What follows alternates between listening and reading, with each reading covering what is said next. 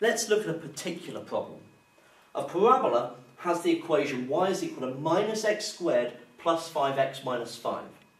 A line has the equation y is equal to kx minus 1, where k is a constant.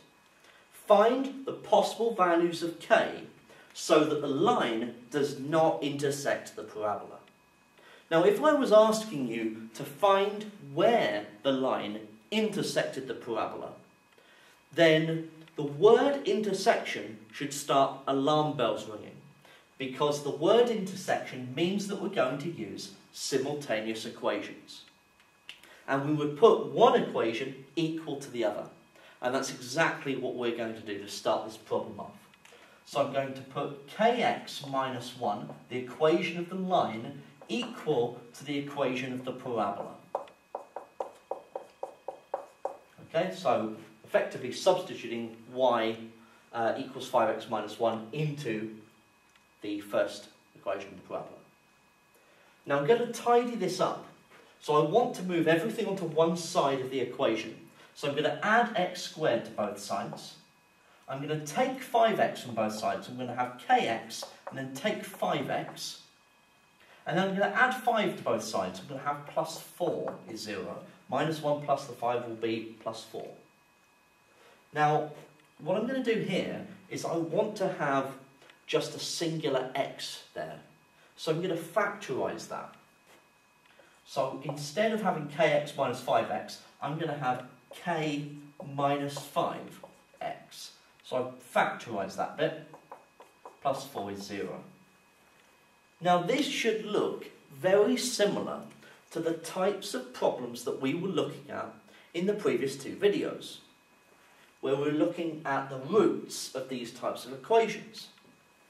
So if we want to find the possible values of k so that the line does not intersect the parabola, we can work out instead where does this equation have no real roots.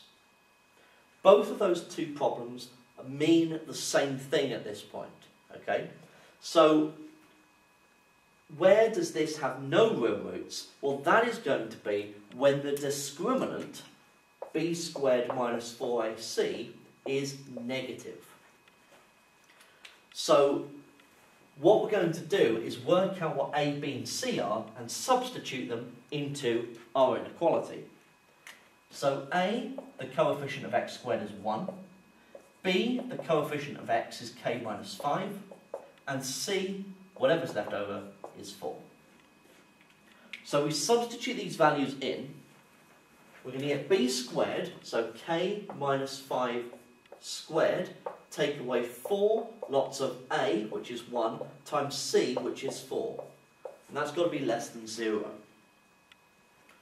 So if I expand that bracket, I get k squared minus 10k plus 25, and then I've got this minus 4 times 4, so minus 16 is less than 0.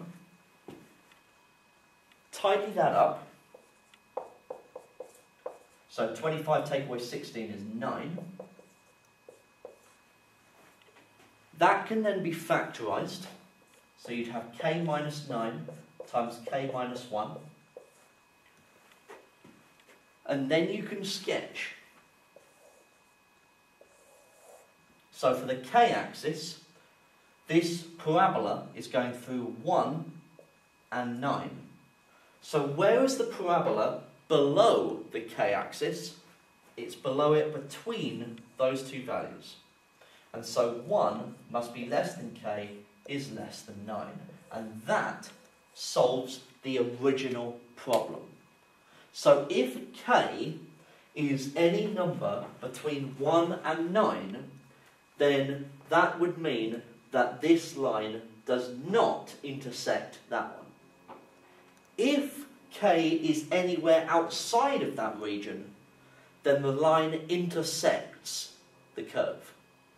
And that's how we can bring this problem down. So it involved putting one equation equal to the other and forming a single quadratic equation which we can solve using the previous methods of looking at the discriminant.